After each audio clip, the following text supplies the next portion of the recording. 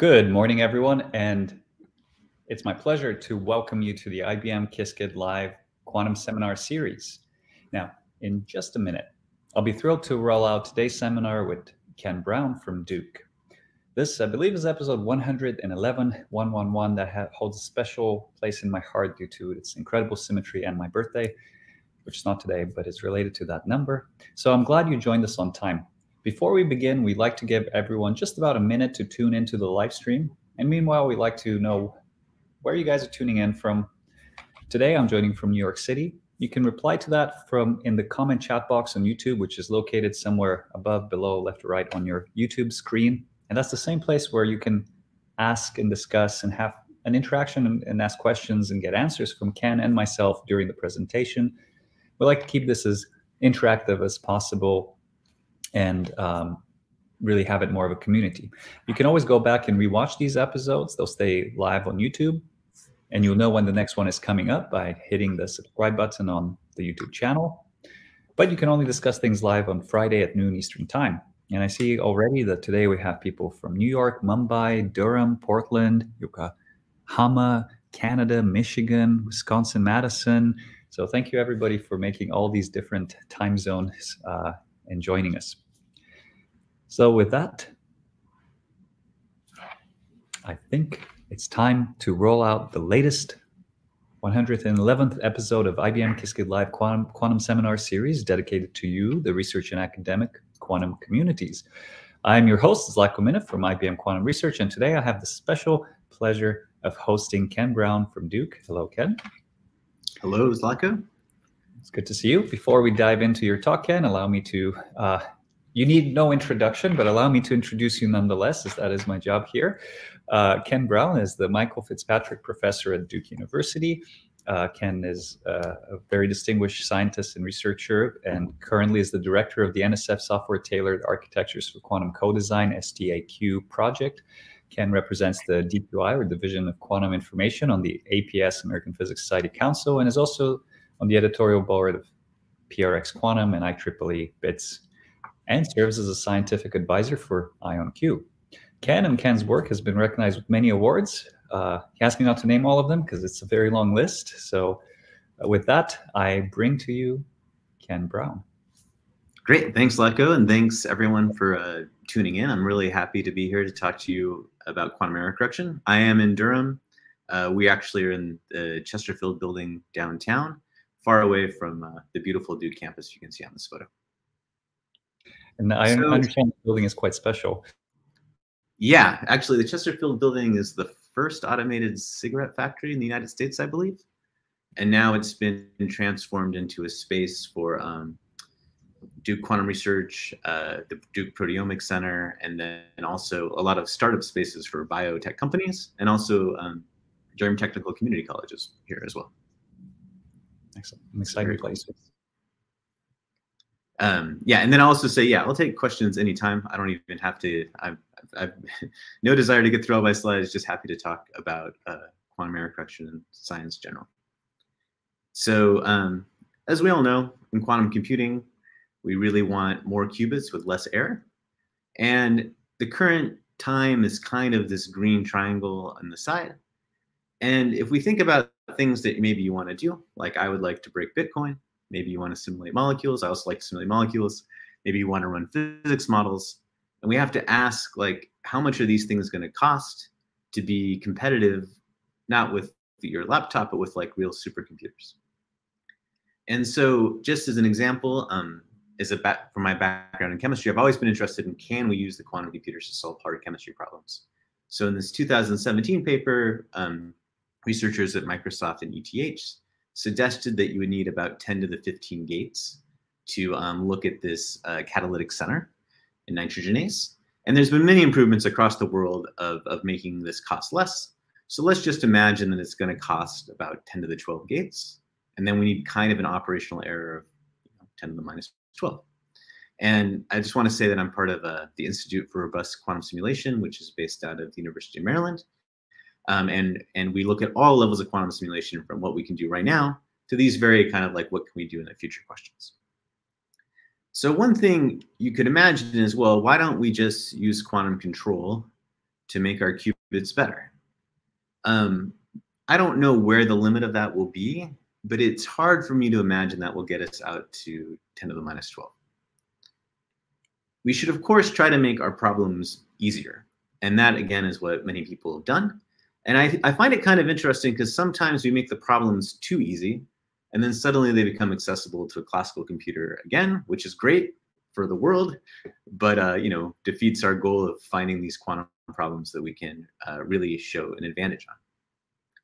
So the idea of quantum error correction is we just scale up the hardware to many, many qubits, and then we use quantum error correction to take many kind of noisy quantum bits into a few very precise and accurate quantum bits.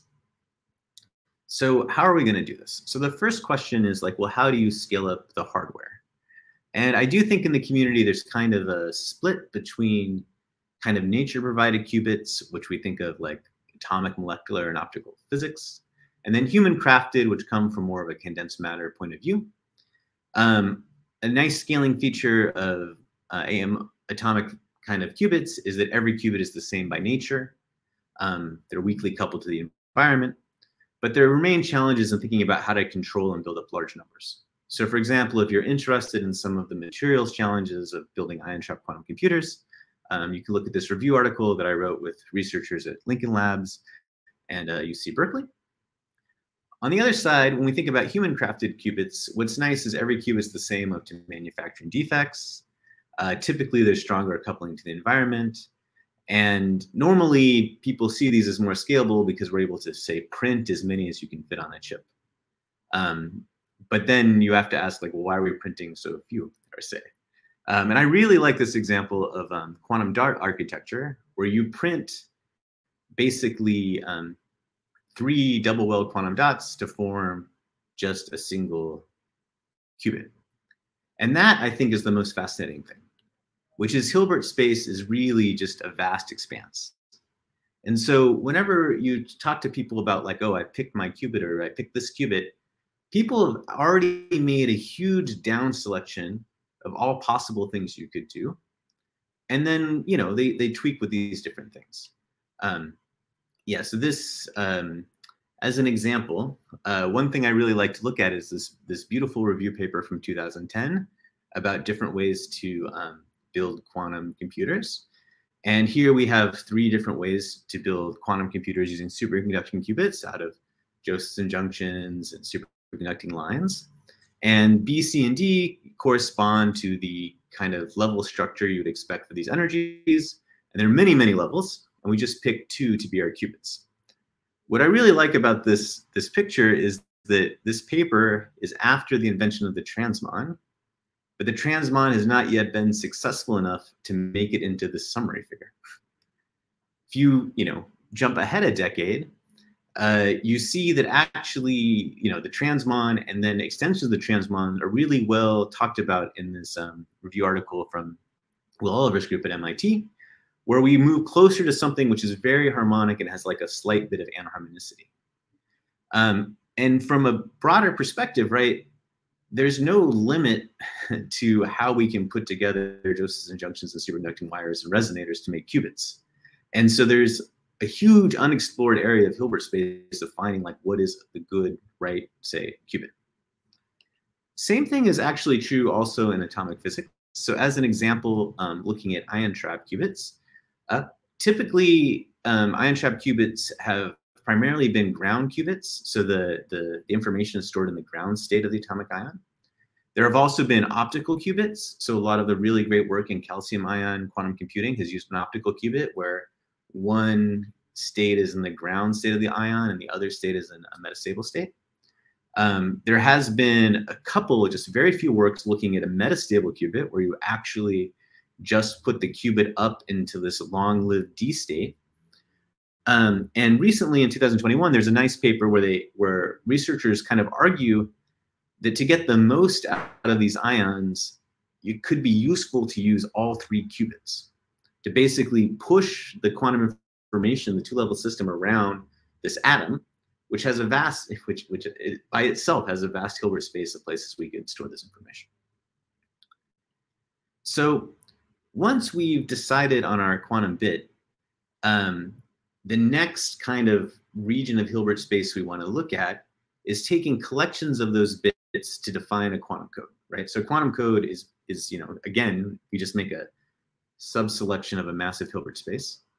But what's nice about a code is it guarantees that for the errors that we expect will happen, it leads to detectable orthogonal subspaces. And then that allows us to have a correctable error that can be mapped back, right? So this is kind of an interesting point, because instead of thinking about the qubits in terms of just having the best single qubit, it probably becomes useful to think about a qubit which is best in terms of this next layer map, where it doesn't necessarily have to have the least error. It actually just has to have the most correctability. So I think what's been great in the last few years is there's been tons of quantum error correction experiments. These are just a few. I'll talk about a few more throughout the talk. I'm going to talk a lot about this this experiment I was involved in with Chris Monroe's group, which is an implementation of the Bacon-Shor code, which is up top, using experiments that were primarily funded by IRPA-Logic, but also through this NSF STAQ project. There have been these long repetition codes from Google, this nice work from Honeywell, these color codes, and of course, there's also this interesting work in bosonic codes, which is actually great, interesting direction right now, which I'm going to ignore except for this one picture. So just to try to get everyone up to speed, we want to talk a little bit about stabilizer codes. So remember that a stabilizer code is defined by three numbers: number of qubits, the number of encoded logical qubits k, and the distance d. We typically look at these Calder-Banks-Dean-Shor codes, where the z checks and x checks are separate. And then we look for the +1 subspace of all these Pauli operators. So it's these Pauli operators that splits Hilbert space into these different correctable subspaces. So again, with the surface code, just as a reminder, what we see is we see syndromes being changed. And these red circles represent syndromes which have flipped. And then we can decode them to find that, okay, there's an X error here, a Z error here, or a Y error here. And that's the encoding decoding procedure. And it relies, again, on the Pauli operators, the stabilizer operators splitting the code into different spaces, and then the fact we expect the errors to be Pauli operators so that we can then fix them. What I find interesting about this, and we spent a lot of work thinking about, is if I think about classical error correction, the simplest example is kind of a repetition code. And that correlates very nicely to the Ising model, in which I imagine I have a bunch of correlated spins. And then the errors in my stabilizer basically correspond to domain walls between spins that are pointing different directions. Now we actually want to fix two errors. And so one way that we've thought about it a lot is through, well, what's the spin model, which would have energy violations if it had X or Z errors. And that could be a compass model. And here's like a 2D square compass model with Z-type Ising bonds and X-type Ising bonds. And what we find is that that model can be mapped in limits to two important codes. The one is the Bacon-Shor code. So the Bacon-Shor code is interesting because it just has massive checks. They have these 2L, weight 2L checks. Whereas the surface code has many more checks, which are much smaller. So the plus side of the Bacon-Shor code is there are actually not that many checks. The downside is there's no threshold with increasing L. And on the surface code side, of course, there's a threshold. And then, of course, we can also modify it through things like local Clifford deformation, such as the XZX code, to really to map to the kind of errors we actually see. So we've spent some time thinking about what are the other codes that live inside the middle. So from the compass code, I take these gauges. These gauges don't form a code space because they don't commute with each other. And then I take products of them to generate CSS codes.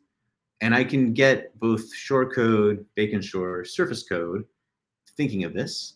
And with Miu Lee and Daniel Miller and Mike Newman and Ike Wu, we were able to basically look at a very broad range of these codes and actually kind of see where the threshold comes from.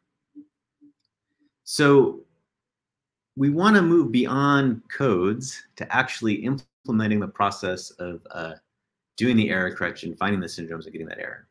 And so I call that procedure we want to implement, say, a fault-tolerant procedure.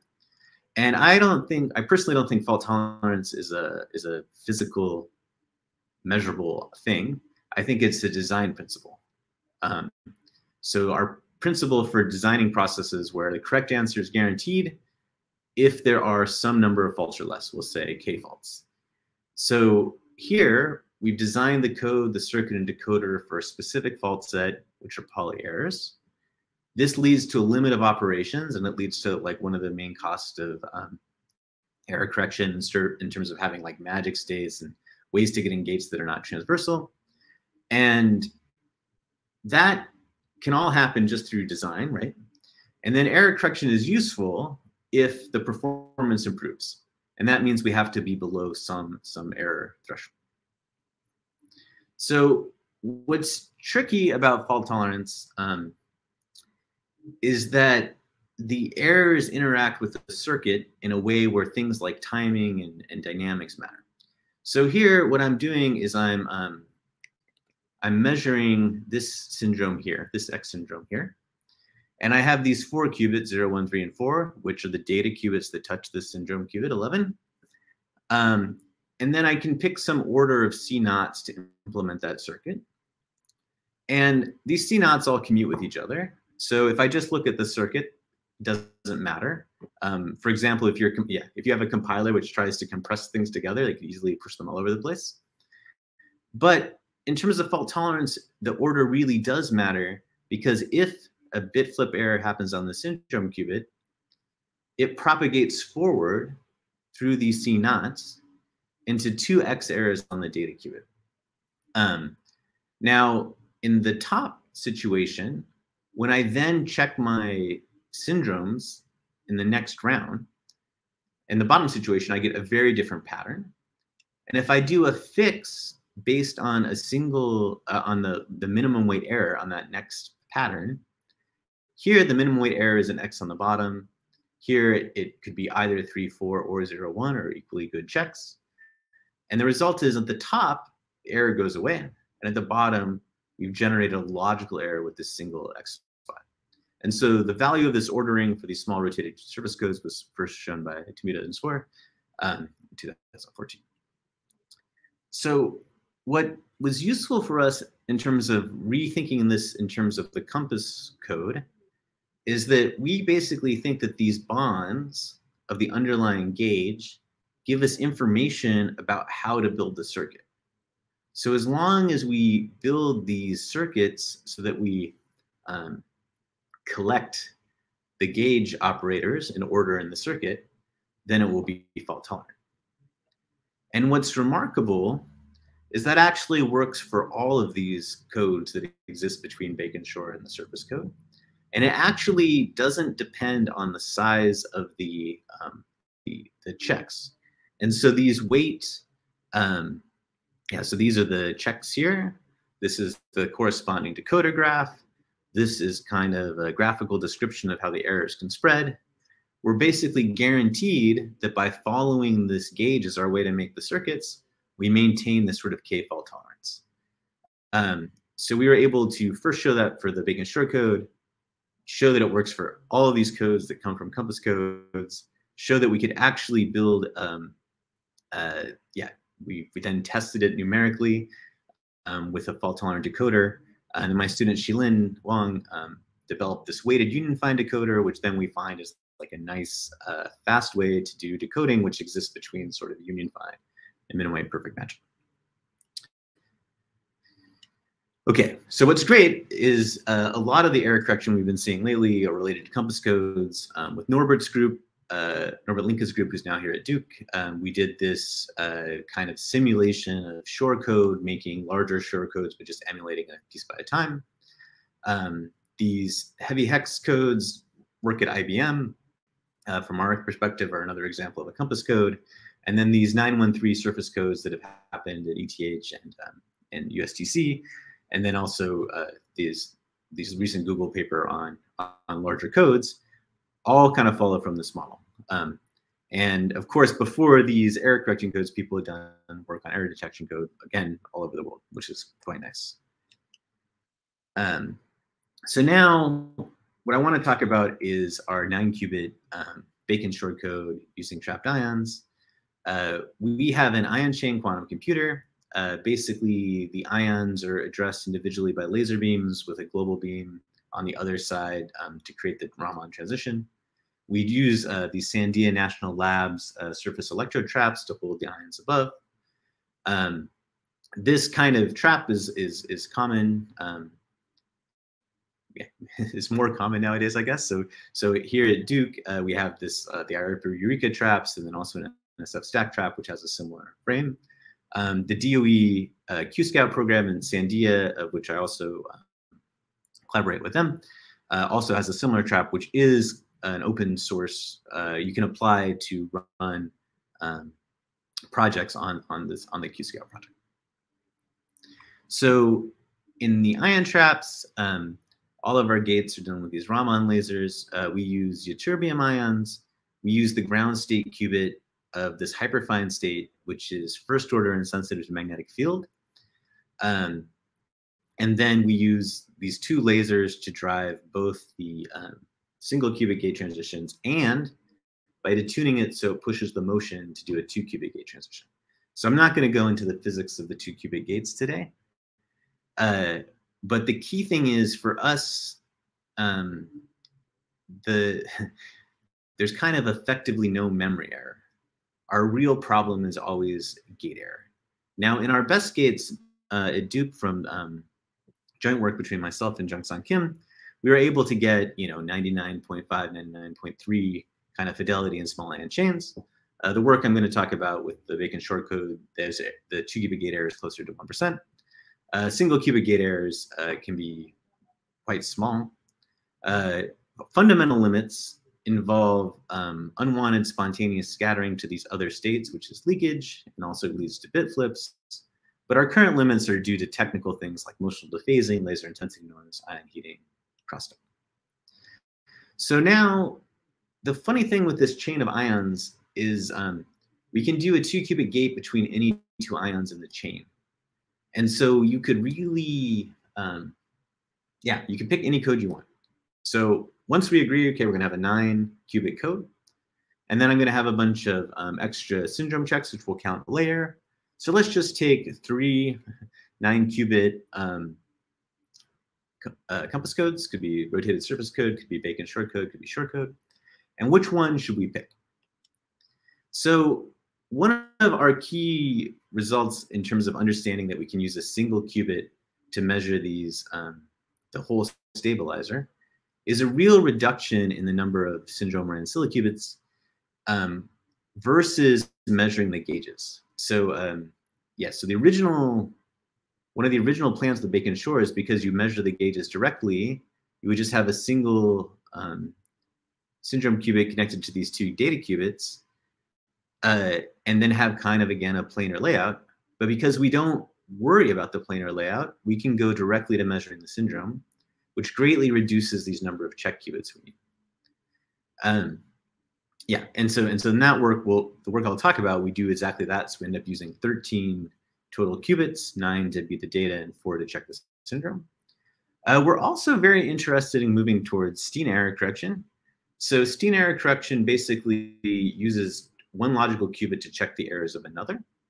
And the beauty of Steen error correction is that it has kind of a minimal number of interactions between the syndrome qubits and the data qubits. So if, like us, your problem is gate error and not memory, it makes sense to reduce the number of 2-qubit gates. And so what we see is because for these kind of error correcting codes, I have to have it be fault tolerant, I have to do it multiple points in time. In our scheme, you could end up having to do like 24 C0 per one type of error X or Z. But in the Steen code, you just need the preparation of the other Steen qubit and then this this thing. And then I just want to point out my student Shilin had some really nice work looking at all of the different ways to do fault-tolerant extraction between Shor and Steen. And then he was able to use techniques that he developed in that paper to work with these researchers at IBM, Thomas Yoakum O'Connor and Ted Yoder, to show how you can use those similar techniques to do logical measurements on a wide range of codes. All right.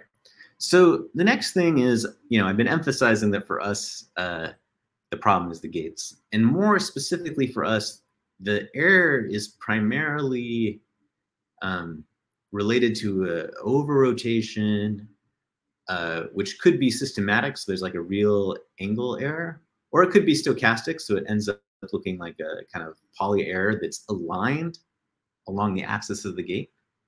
And that that will differ between different ion traps. So some ion traps, they may suffer more from like unwanted stark shifts, which lead to kind of a dephasing T2 type of process. But in our experiments, we really see errors that primarily look like a slight error in the gate. And as a result, we can actually use this to make simpler fault-tolerant constructions. But in this case, we're just going to use this as our way to model which of these systems we should try to work on. So in these plots, we compared Bacon-Shor versus surface code. And we, one challenge, I think, is that that once you start to have a real error model, the idea of a threshold becomes really fuzzy because there's not a single parameter that controls error, right? There are actually multiple parameters that control error. So the whole thing is some complex space. And so then, because also we're not interested in memory, we're not really, it's really hard to have a logical qubit live longer than like the physical hyperfine qubit lives. We're interested in, okay, can we make like say a better gate, for example? So what would be the cost of doing encoded logical C0? And then we have like a basket of errors, which is the total physical errors, somehow the 2-qubit error, these single qubit gates, any errors that may arise from crosstalk, any errors that may arise from memory. And then we compare here when the logical error is smaller than the physical error. And that corresponds in these pictures to the dark colors versus the lighter colors. So when the logical error is better, we end up in this dark regime. And so these dark colored lines represent kind of a threshold. Colored lines represent a threshold for those two codes. Now the blue versus orange actually represents when you should use Bacon-Shor or you should use the surface code. And then in this particular thing, we look at basically 2-qubit gate error, some kind of memory error. This is a crosstalk error. And depending on the values, the right code changes, right? So that, I guess that's my, the key thing I want you to take home from today is that the right error correcting code really depends on your errors. And the right procedure really depends on your errors.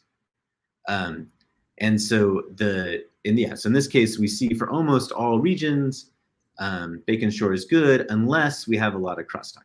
So let me talk a tiny bit about that. So for us, Ken, I was just going to say, perhaps that perfectly answers the question that we had from Hong Yao, which is, is there a generally well-accepted threshold for the error rate below which we believe in fault tolerance? But I think maybe you're kind of hitting that on the nose here. Yeah. So we have this idea that for the surface code, the fault tolerant threshold is around 1%, 0.7%. But those models really depend on the fact that you have one parameter P, which controls everything. Measurement error, 2-qubit gate error, single qubit error, controls everything, right? So in reality, those errors will be quite different, and the damage they do is quite different. So for example, in the surface code, right, usually you can suffer a larger measurement error than you can suffer a 2-qubit gate error. And so once you move to this basket of errors, there's really, it's hard to think about what that single threshold is. Great, thank you. And thank you for the questions, by the way. Feel free to post them in the chat, guys.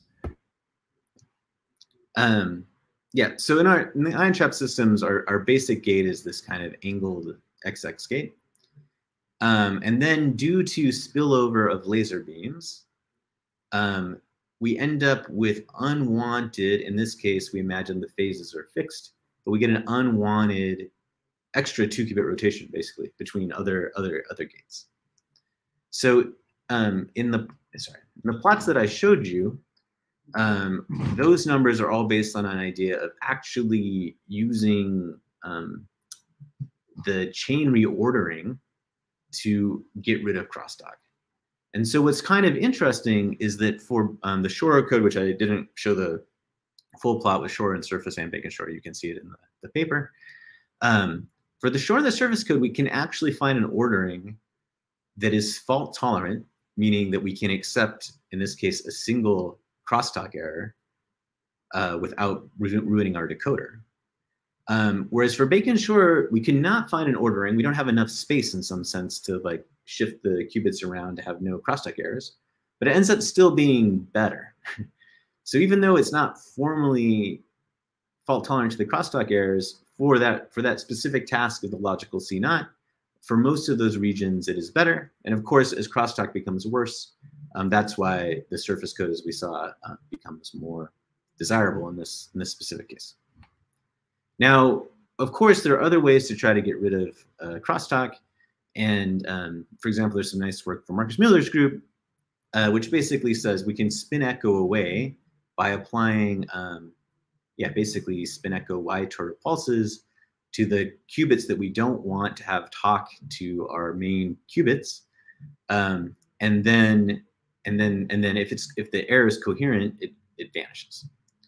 So recently, in a nice experiment again with Jung-Sam Kim's group, we shifted to sort of an interesting scheme, which is shown here, where we kind of do I don't know what the best thing to call it is not spin echo. We apply these two Y gates, which don't do anything to this XX kind of 2-qubit interaction. But what it does do is it cancels out any unwanted crosstalk. It does the spin echo on the crosstalk side. And by applying it to the qubits that are engaged in the gate and not the qubits that are neighbors, we can actually suppress all of the neighbors.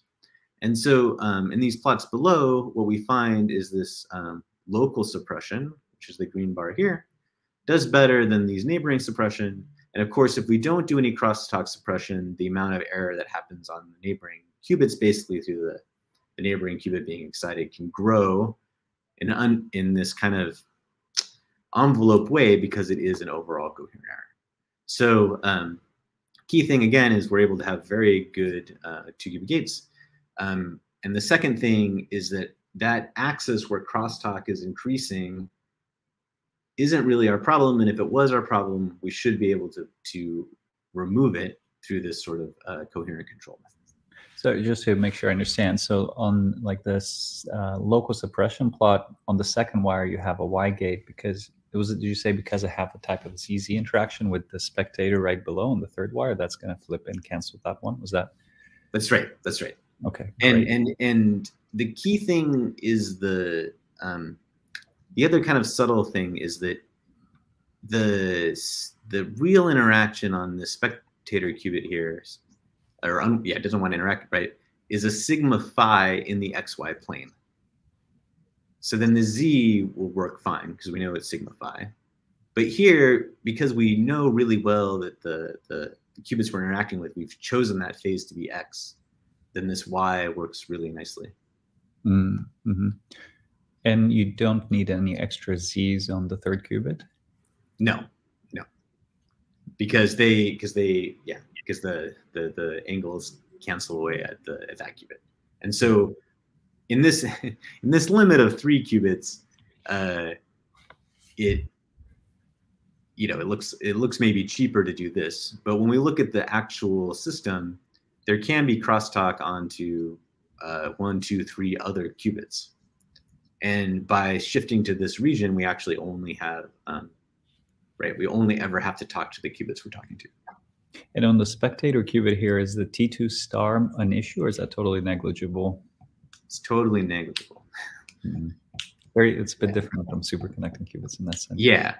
I think that, yeah, I will say generically when I'm talking with superconducting qubit people, I think that's like the biggest difference, which is our memory is basically good.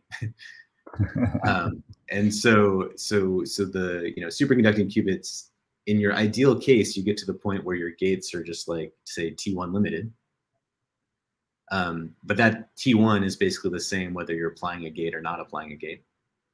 But for us, when we're not applying a gate, the qubits are really just good, basically. It takes many gates for the error to accumulate, for a memory error to be equivalently bad.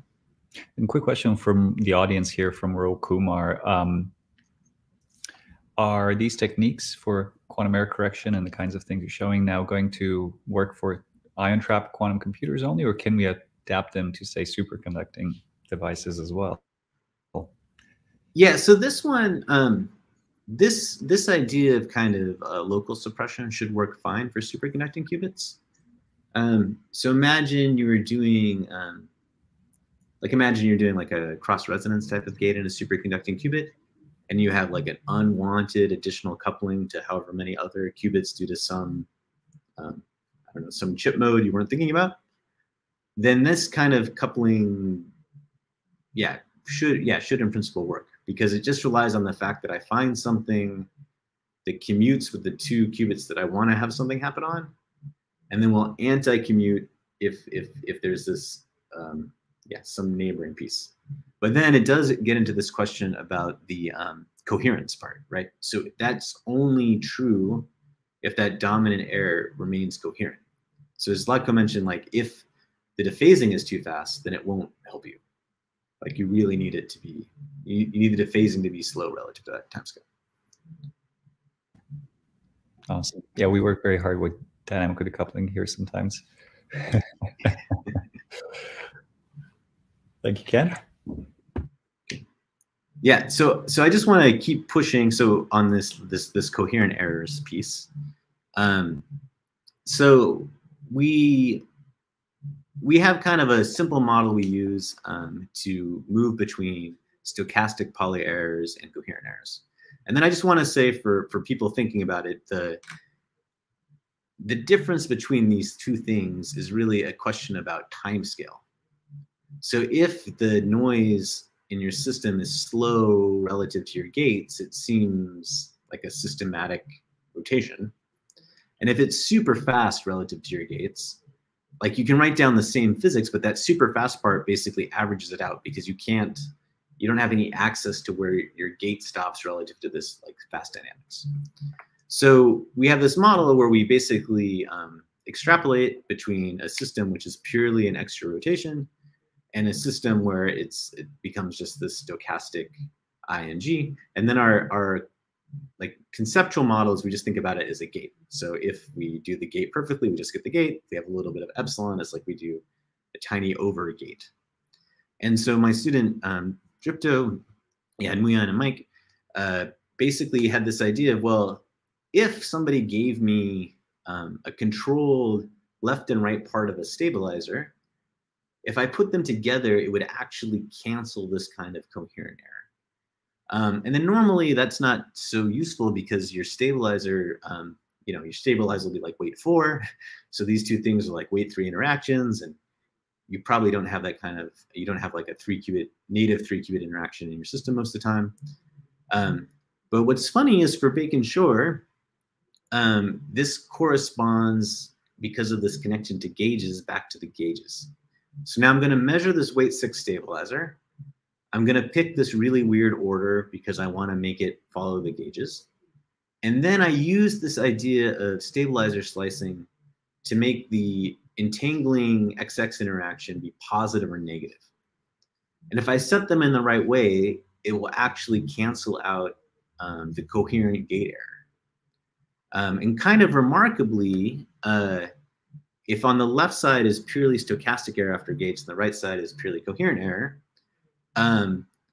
we find that the Bacon shortcode, like, so in this particular set of errors we have, and this is just doing an error correction and measurement circuit. As you saw, for most of the region, the Bacon shortcode does better than the small surface code. Kind of surprisingly, surface code became more or less in this model like independent of how stochastic or not it was. But the Bacon shortcode really gained as the errors became more coherent, which is nice. And it's like an example of how if you have coherent errors and you know about them, you can do a lot of good work. If you don't know about them, then they are bad. So now we talked with our good collaborator, Chris Monroe, about trying to run some of these Bacon short experiments. This is this setup, which was at the University of Maryland when these experiments were done, but now is here also at Duke. Again, here's Chris and his team who worked on it. Marco and Crystal were research scientists and postdocs respectively at the time, and now they're both also faculty here at Duke. And yeah. So the idea is we have these 15 ions. We just take 13 of them to be our computer. An advantage of Bacon Shor is that you can prepare the logical state unitarily without having to do measurements. We then check these stabilizers and we look at doing logical operations. So in this experiment, we were able to do everything except for the conditional error correction, where you would do multiple rounds of error correction. So we could encode, we could do logical gates, we could measure syndromes, we could do error detection. And this last part of the conditional error correction was missing. So the first thing we examined was the difference between, say, not fault-tolerant prep and fault-tolerant prep. So in fault-tolerant prep, we actually just generate these 3 GHZ states because of the concatenated nature of the shortcode, basically. Each of these blocks will fail independently, and we can have one block fail and fix it and still have good logical information. If we want to make an arbitrary state, we need to make that state, and then we need to make these 2 control knots to then propagate that information to these 3 pieces. You can tell this is not fault tolerant because obviously if the state is bad, you're in trouble. And the second thing is if you have these, if either of these control knots go bad, you're also in trouble. So what we saw is if we just took the non-fault tolerant preparation to make plus, minus, 0, and 1 versus the fault tolerant preparation, if we just looked at the expected outcome of Z or X minus what we measured, we actually see it's not so bad. They line up the way you'd expect. But the cool thing is to then move to correction. So then when we look at the measured data qubits, we get syndrome information in that information, and we're able to then do a correction, and we see that as expected, the fault-tolerant procedure leads to a much lower spam. And if we go all the way to detection, where we reject any we reject any states that fall outside of the code space, we actually saw there were no residual errors in the fault-tolerant way. We want to prepare other states, of course. So for example, if you want to do magic state distillation, you need to make states that are not Z or X. And so we compared doing rotations between the Z and X states in a fault-tolerant transversal way versus directly preparing some state on that axis versus applying a very complicated multi-qubit unitary, which does the transformation on the logical space. I do want to say that it's a little bit, I don't have time to really talk about the subtleties of gauges and being in different gauges. So there are these extra degrees of freedom that we don't control in Bacon Shor. And so the transversal gate involves applying all these transversal single qubit gates, but then you actually switch gauge. And then both this preparation gate and then this logical operation all happen in the same X gauge. And then what's nice is that actually all of them work pretty well. If we just look at the points, so the fault tolerant one can only be at 0, pi over 2, pi, 3 pi over 2, 2 pi. And then if we fit them to kind of basically an oscillating cosine with some decay, We see the decay is quite low, the amplitude is quite high, particularly after we do correction and then detection. And then I think this one with the continuous is quite nice because you can see the correction helps quite a bit. The detection actually hurts you a little bit in that, in some sense, weight 2 errors are a little more likely because of this large unitary block. The direct preparation is the most important part, and it looks like, based on our measurements, that we can prepare the states you would need to do magic state distillation with an error of about 2%. Yeah, so this is an example of how we calculate that. So we just look at these different points. The one challenge of fault tolerance is you can't measure any direction, right? You can only measure directions. Yeah, you have to measure directions in a fault tolerant way. And for Bacon short answer surface code, all these codes, really you can only measure X and Z, and measuring Y is quite challenging. And so from X and Z, we can get a bound on kind of what we expect the fidelity to be. So then we're able to do stabilizer checks. So this is what happens if we don't do anything. We see, kind of 20% of the time. Ideally, if there were no errors, these would all just be 0 here for all 4 checks. There are errors in our system because it's a real system. And so we see 20% of the time something might click inappropriately. But when we add in different errors, we get the right pattern. And then I think this is like one sort of big difference between kind of quantum simulation type experiments and error correction. So in quantum simulation, you can use all kinds of, say, error mitigation techniques to extrapolate to what the right answer should be, or like push you to that answer. And so here, that would be equivalent to basically anything which is below half, you basically suppress to 0, and everything which is above, you express to 1. And then you would see that this looks perfect. But in error correction, it's a little bit tougher because we have to, we're kind of forbidden from doing that. We have to just accept the bit that we get. And I think that's one reason why, one reason why I find it hard sometimes to convince people to do error correction experiments, because you just have to accept the bits you have. Now, at the beginning, I talked a lot about one of our main results is this new fault-tolerant gadget for these compass codes. And we have, this idea that you should follow the gauges, and then we imagine there's going to be a Z error here, versus kind of a naive way of doing it where you run around like this. And from a design principle, I'd call this one fault-tolerant and this one not fault-tolerant. One of the referees asked us, like, well, you haven't proven that it's fault-tolerant. So I, of course, wrote back, like, it's just a design principle. We just do this design. And I asked Laird, who is the lead experimental author, to just run an experiment where we inject this coherent theta error. And the results to me were very interesting. So the key result, from my perspective, is at no extra error, there's basically no difference. And why is there no difference? There's no difference because this Z error, which corresponds to like an unwanted dephasing error or a STAQ shift, we just don't have. So we've made this fault-tolerant circuit to something we don't have to worry about.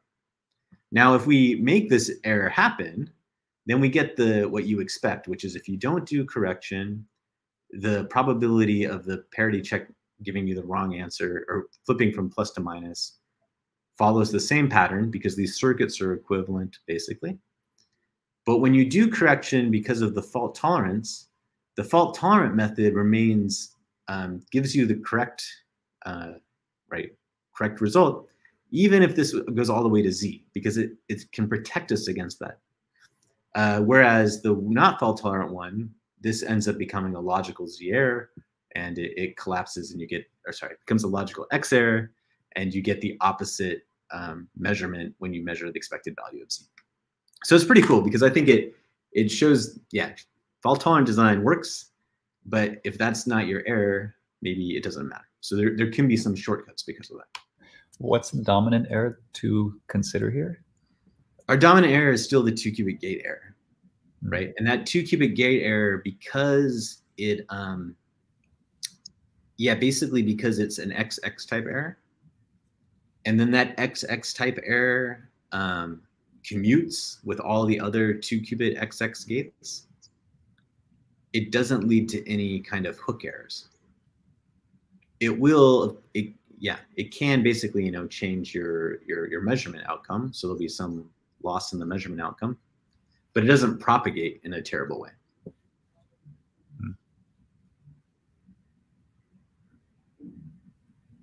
Okay.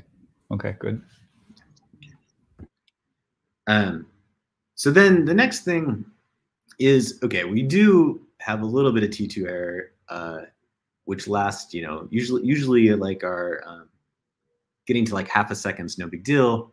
The world limit for ytterbium T2 error, I think, is like an hour now. Yeah, we usually go to like a couple seconds and call it good. So then when you look at the states and not at the stabilizers, you see that we've created 3 maximally sensitive to magnetic field states, which are basically little ferromagnets. And so our logical lifetime of just like preparing and waiting, we get a much faster T2, which with correction, of course, gets better, but it's still fast. When you write it as states and not as stabilizers, you realize that moving to this anti-ferromagnetic type of state greatly improves the decay time. And then we actually get a logical coherence over these 9 qubits, which is a similar timescale to our physical coherence. And then from an error correction standpoint, what we've done is we've basically shifted our stabilizers from Z-type to negative Z. Now, what I want to emphasize here is that if you only have stochastic Pauli errors, which is the way normally people talk about error correction theory, then this change will not do anything. It's only because the error is actually coherent that it leads to this gain. And so we worked on that, and there's also some nice work from my colleague Robert Calderbank, where they basically showed if you're guaranteed kind of global magnetic field noise, you can always build these weight 2 kind of checks to totally remove it. It's related to old ideas in decoherence-free subspaces, but it comes from a coding theory perspective, which is a little bit different. So following up on that, like one of my favorite papers recently was this nice paper from Princeton and Yale on looking at neutral atoms and thinking about how actually there's a way where we can turn the errors not into erasure errors, not into Pauli errors, but into an erasure error, which removes your qubit, which sounds bad, but you actually know where it happened.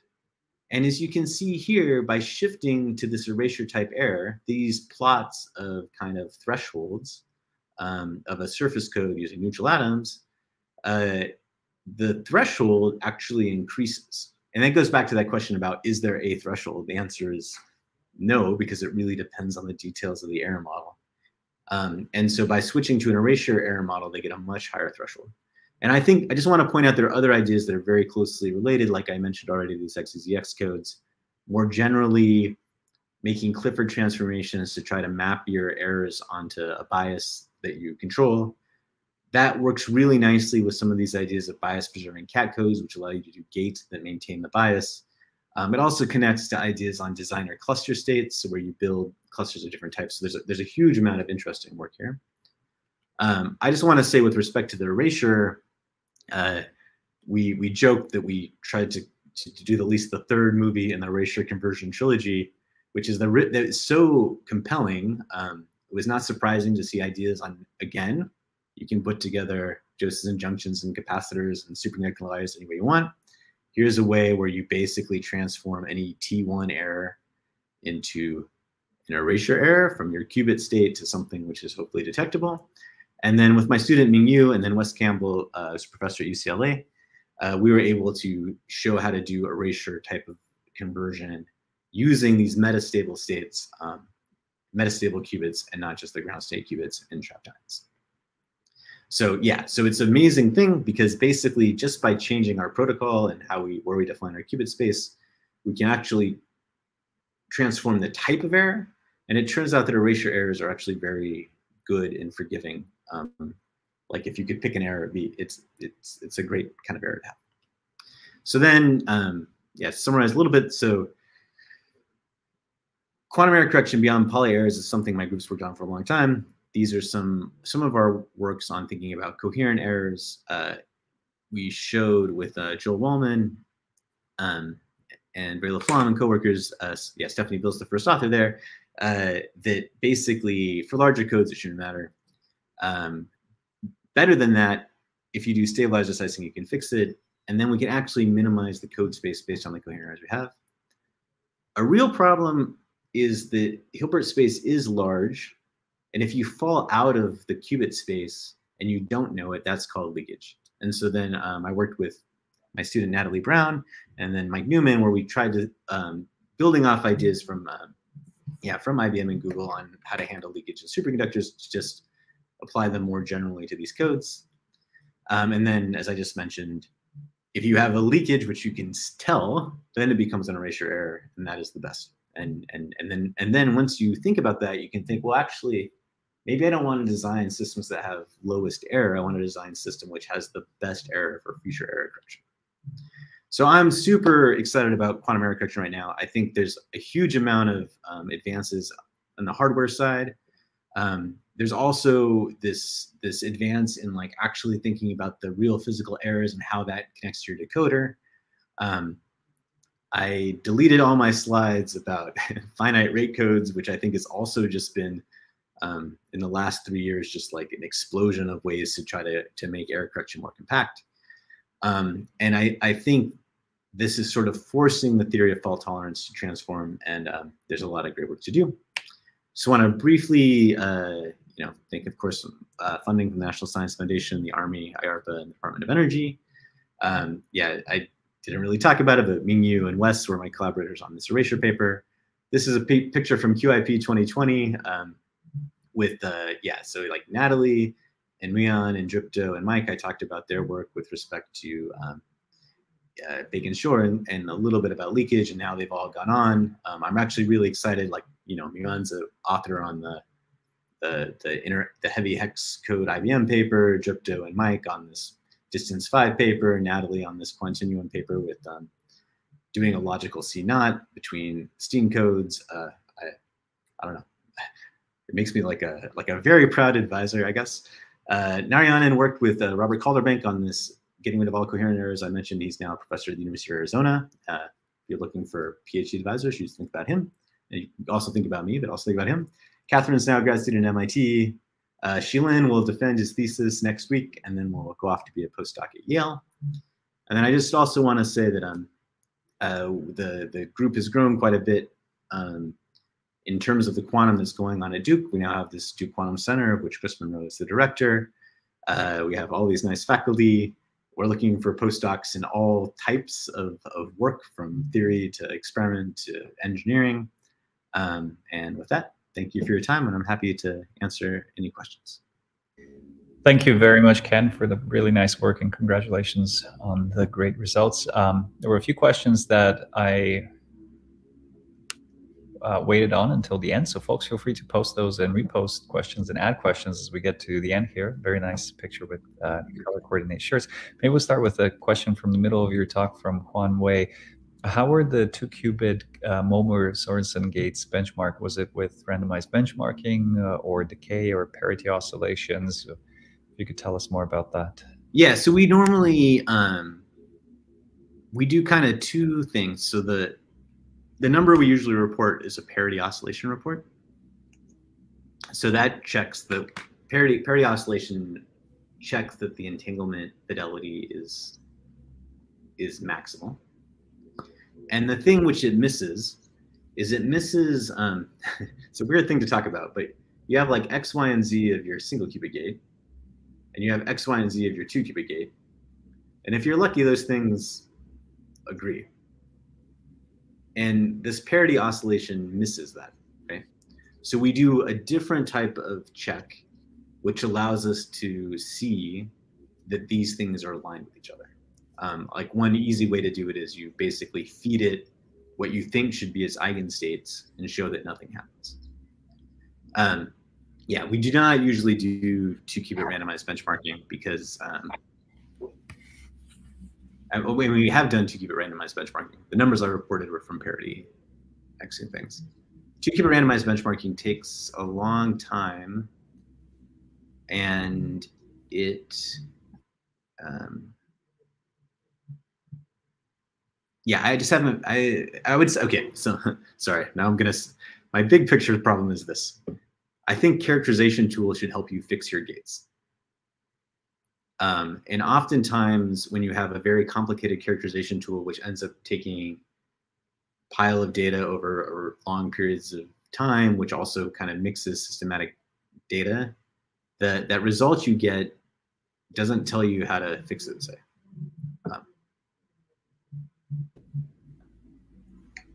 Great, thank you. I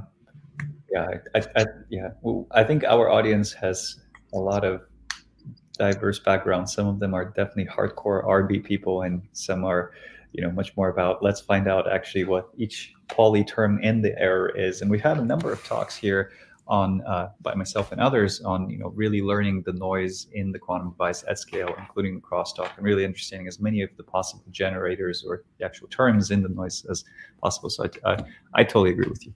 Yeah. I just want to say, so my favorite. I don't have the slide in my talk, but one of my favorite examples is we were using gate set tomography from Sandia National Labs, using their version of it, and what's funny is we use this kind of composite pulse technique to take 3 single qubit gates to make one really good single qubit gate called SK1. And we know it works. And so we've always compared, like, so if you do randomized benchmarking with single qubit gates versus these composite pulse gates, the composite pulse gate randomized benchmarking is always better. You do gate set tomography, it's better. And then we asked, well, can we close the loop and take our gate set tomography results for single qubit gates and predict if the composite pulse will help us? And its prediction is no. Its prediction is that its prediction is no, it'll actually hurt you. And the reason is because gate set tomography assumes errors are always constant, but composite pulse actually is great if you have like a slowly varying error. So when you take all of that gate set data, like, it just scrambles to an average. But if you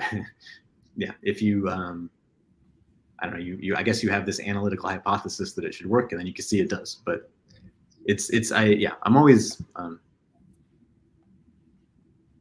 well, I mean, as you know, Zlatko, I'm very interested in this problem of, like, how do we characterize in a way which makes things better? Exactly. And I'm excited to see, I think there's more and more work in coming out in the community that helps with that. But that's not the topic of today. Question from Daniele Cuomo. Thank you, Ken, and congratulations for your work. I would like some considerations on global gates. Would global gates lead to less faulty measurements? Yeah. So in trapped ion quantum computing, you can basically generate an Ising type interaction between any pair. Just as for other people who maybe don't know about global MS gates, you can actually make an Ising interaction between all the qubits at once. So what's interesting is, from a theory of fault tolerance method, this global interaction all at once, if I assume Pauli type errors, could be really bad. It basically would allow errors to propagate to all these pieces. But that piece of data I showed you, where our careful selection of C0 order didn't matter, says that in that experiment we could do the full global gate, and it would probably be better, because it would happen in less overall time, and therefore some other side effects of heating, etc., should be better. But that's a great question, actually, and it really depends on the errors that actually happen. Excellent, thank you. Quick question from Boris Varbanov. On considering coherent errors, how well do you think randomized compilation on the quantum error correction circuit itself would work for the surface code. So effectively twirling. Yeah. So for the distance, for the distance, the small code we looked at, distance 3, it seemed like it kind of the Pauli measurements kind of do the randomized compiling for you a little bit. I do think randomized compiling often helps. Like is a great what I want to say. It's kind of a hedge. So like if you don't know what your coherent errors are, randomized compiling is great because it just averages them to some point. Again, in work, if we look at the Bacon-Shor code example where the coherent errors, having errors be more coherent helps you. If we randomize compiled the circuit, we would lose that gain. So if you have a lot of knowledge about it, you don't need to know the strength or magnitude of the coherent error, but if you have a lot of knowledge about its expected form, then often you can do better than randomized compiling. And then I want to say that actually some nice work from my student Shwarnadeep Majumdar, who's about to go work at IBM. Basically, we can put them together. So we can take the part where we understand how the errors connect, and do our special trick, and then we can take that block and do randomized compiling outside of it for the coherent errors we haven't expected. It's excellent, and I can echo for how great Shwarnadeep is. Now, a follow-up question, perhaps, on the simulation side, for theory research, what packages does your group use for simulation of large systems of qubits? How large a system can you actually study computationally before it gets too resource intensive? Yeah, so that's a great question. So for some of our largest systems, we use things like STIM or pi matching or whatever. But when you use those systems, you have really kind of like limited types of error models, right?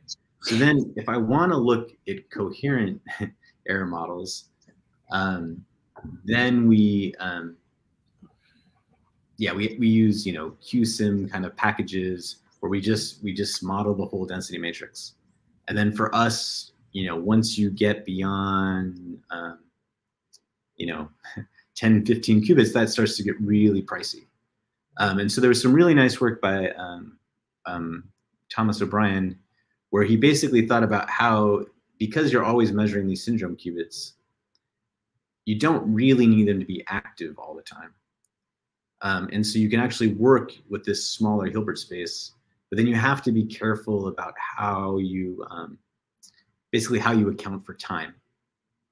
But yeah, that's a real challenge, I think. So for really large systems, we're kind of forced to have simple error models. Otherwise, we're stuck. Like we can't do the work. It's a common trend. And final question from Akash. Interestingly, your group works both in theory and experimental side of QEC. Would love to hear what life is like working on both sides in the same groups. So I think this is more of a career question. And okay. So I mean, yeah. So my big, I was just recruiting grad students yesterday. I do think like that is one very special thing about our work here, is that if you have a theory, if you're a theorist and you want to run the thing on an experiment, you just walk over to the other side of the lab and like convince them to give it a try. I think I would say, the way that I got to this position was as a PhD student, I just did theory. And when I was finishing my PhD, I felt like my theory was really disconnected from, just disconnected from what was actually going on. And so I then did an experimental postdoc with Ike Chuang. And then that kind of informed me of, really informed me about like where this connection was. So I would say, if you want to head this way, I think, you know, being a theorist who works closely with some experimental group really does open up new questions to ask. Because when you don't talk to experimentalists, you just kind of imagine, like, okay, I imagine these errors will happen, but maybe they don't happen. But for the theorists in the audience, I do want to say that as a theorist, it is important to sometimes not worry about experimentalists, to really think like what would be good to have, what would be nice to happen, and then basically pull the experimentalist towards that. So at the very beginning of the talk, I showed this picture from HRL of these quantum dots. What's amazing to me is that basically the basic idea they were trying to do